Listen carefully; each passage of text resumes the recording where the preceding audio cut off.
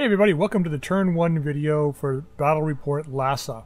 If you haven't watched the introduction video, please go back and do that because it will outline all of the rules and it'll give you a basic understanding of what's going on here.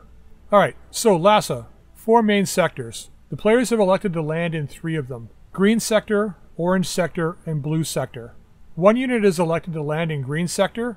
Landing in Hex M5, TN has moved his unit northeast, detecting a 2-skull unit in K4. He moved forward to destroy that unit. The drop in Blue Sector was a little strange. 4 units dropped to take the gun battery, 3 main units, and Battalion Supply. Battalion Supply was dropped there in order to keep the other 3 units in supply while they attacked the gun battery. Unfortunately, the intelligence wasn't quite accurate.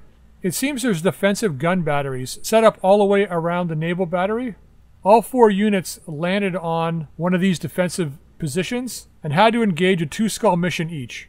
The Battalion Supply did not take part in that engagement. Orange Sector is where the players had decided to put their main thrust, trying to capture the airport and storage facilities in order to have access to supplies all across the island. 9 units were dropped here, including Battalion HQ, which is one of the units that keeps everybody here in supply. 6 of the units decided to attack the airport straight out, hoping to strip it of its mobile defenders on turn 1.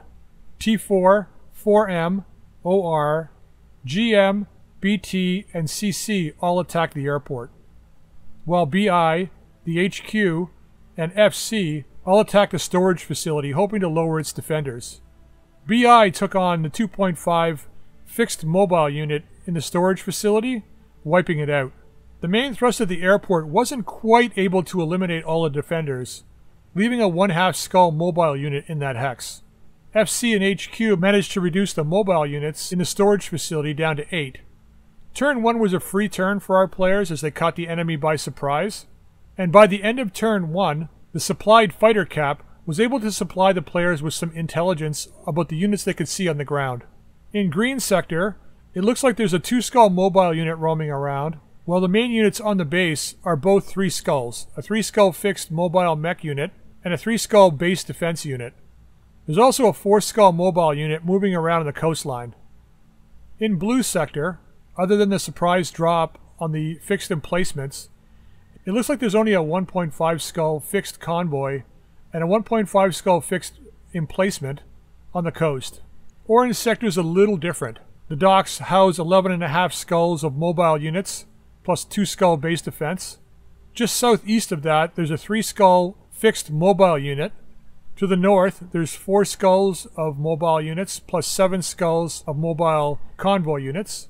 North of the city, there's also a 3-skull fixed and a 2.5 skull fixed unit, 3 skulls of mechs, and 2.5 skulls of convoy.